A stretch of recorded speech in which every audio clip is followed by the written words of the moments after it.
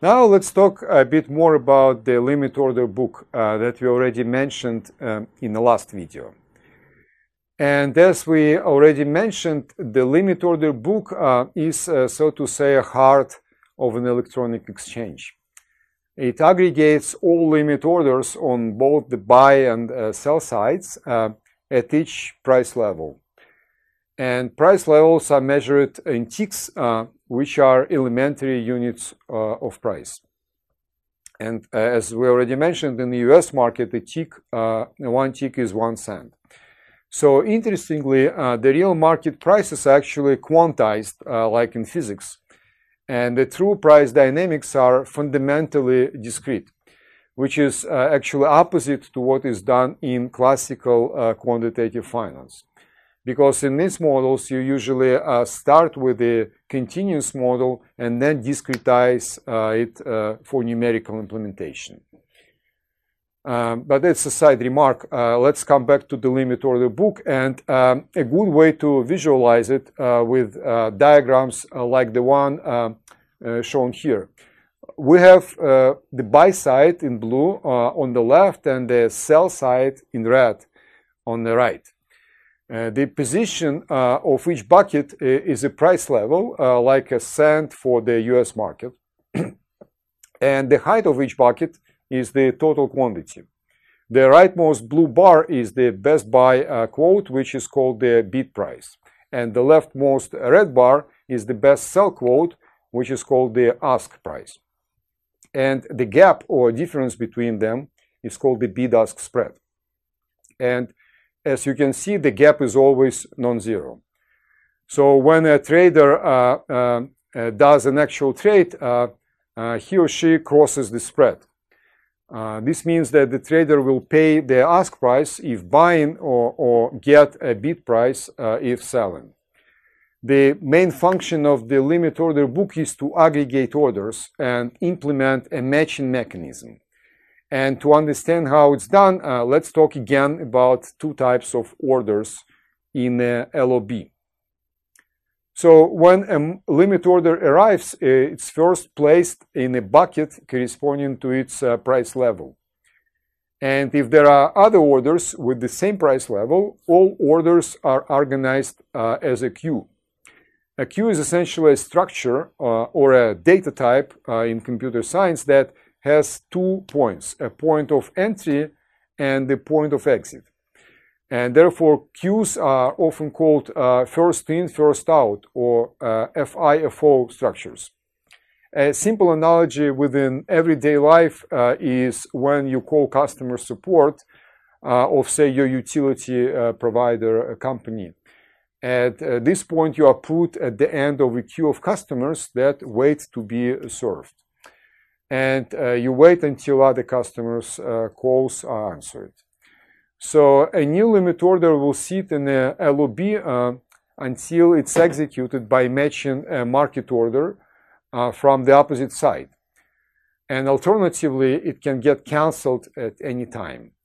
In case the order waits for a match, the first execution price is known, but the execution time is uncertain. And if the price level in the order is very close to the current bid-ask spread, it will be executed very quickly. But on the other hand, if it's too far from the current bid-ask spread, such order may sit long in the LOB. Alternatively, the initial price level can be close to the current bid-ask spread, but the market itself can move away from that level. Now let's talk about market quotes. A market order is an order to buy a certain quantity X of the asset at the best available price, as we said. So what happens when the limit order book, when such market order arrives? The first thing that happens is that dealers will start trading on behalf of the trader that submits this market order. And the first share or the first block of shares will be traded at the bid-ask spread. But the remaining part will be traded at some ticks up or down. And this is because both the current trade and other trades by other participants will move the execution price away very quickly.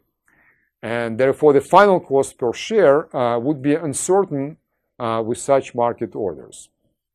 And the uncertainty will depend on the size of the trade, the state of the LOB, and actions of other participants.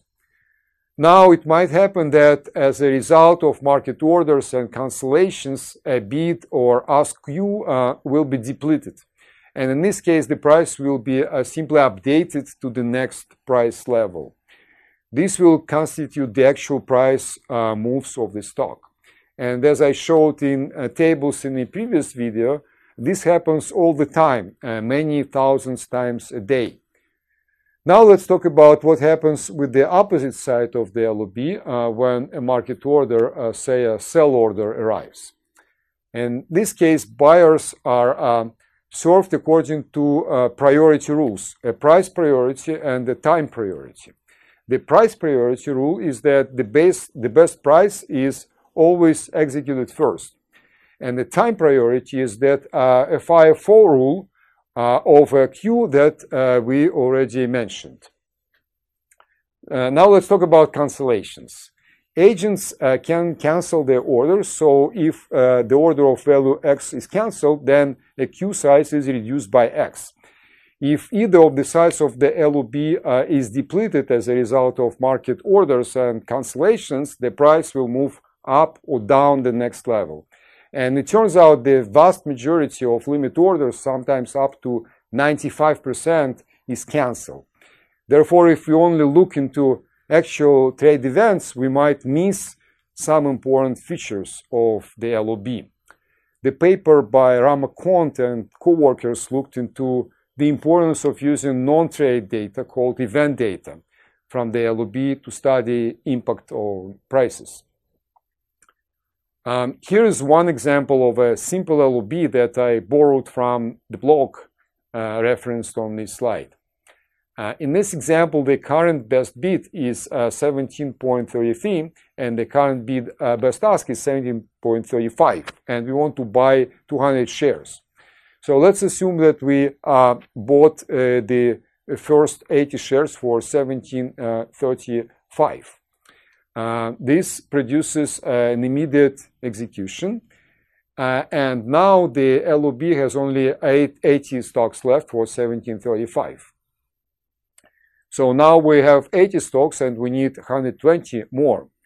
So we can put a limit order for 120 stocks at the price of 17.34. And after a while, nothing happens as no one wants to trade with us at this price. So we cancel this order, and now the LOB looks like that. There are still remaining 80 stocks for grab for 17.35. So we buy these 80 stocks for 17.35, and now we have 160 stocks, which is short of our target of 200 stocks. Because the queue is now depleted, so we buy remaining 40 stocks for the next best price of 17.37. So this is a simple visualization of mechanics of the LOB. And in the next video, we will talk about modeling of the LOB.